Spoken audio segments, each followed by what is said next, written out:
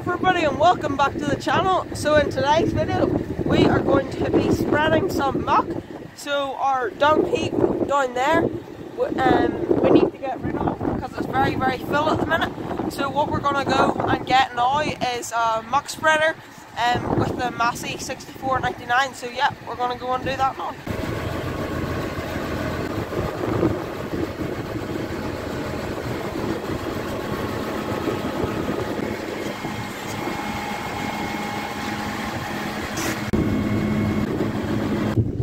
We've just collected the Manure spreader, if you can see in the background, and we've hired it for the day.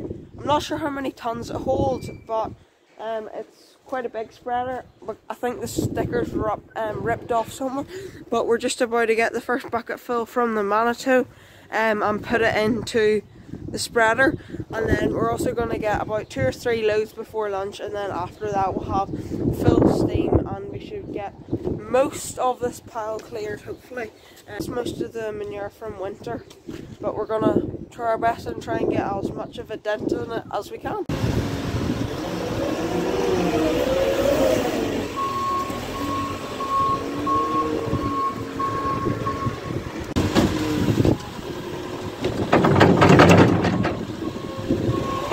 This manure here is from the calving pens and also a bit from where the calves are, mostly.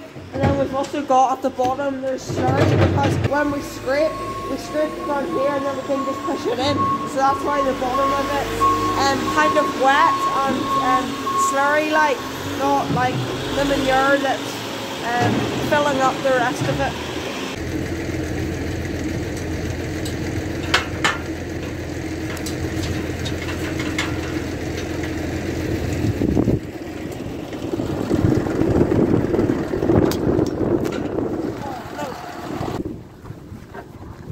This is going to be the first load of manure that we're going to be spreading today. I'm going to step back so I don't get covered in manure or box muck, because that wouldn't be very nice.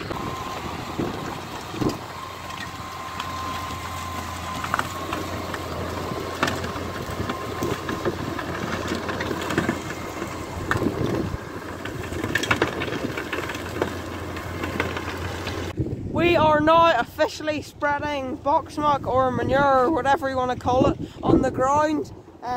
We're putting it on a ground that we have sprayed off, and after we've spread all the box muck on this ground, we're going to plough this field, and then we're going to sow spring barley, I think it is, in this field. As some of you may know, box muck is very good for the ground. It's better than slurry because it has lots and lots of organic matter in it, and it helps the soil structure. So when we plough this in, it shouldn't be there, when we plough this in, it'll go straight into the ground and it'll be great for the soil structure and hopefully make us have a great crop of spring barley in here. Handbrake off. Reverse. It's quite narrow in here, so it's tricky enough.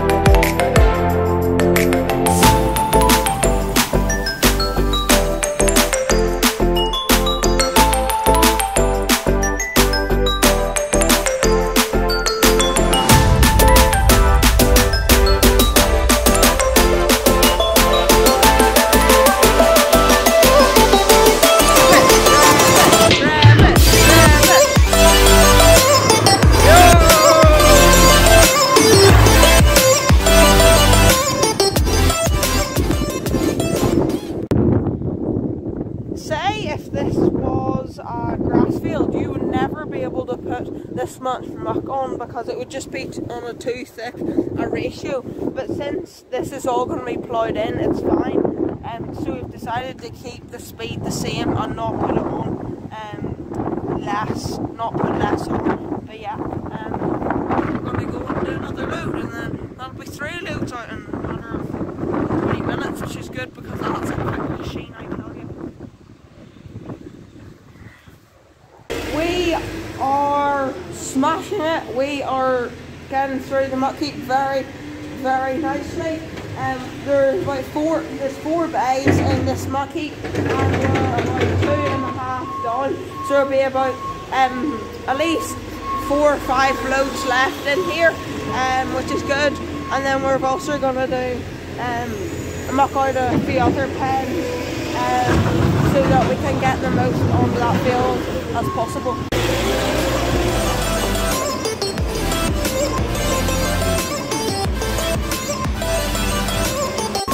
With driving over here so much, it got really slippy and all the food's got on it. It's really slippy, so when you're coming around the corner, you can just slide in, which is really cool. Yeah, it's really cool to see. See if you can do it one more time. Alright, watch this. This is cool here. Look at that.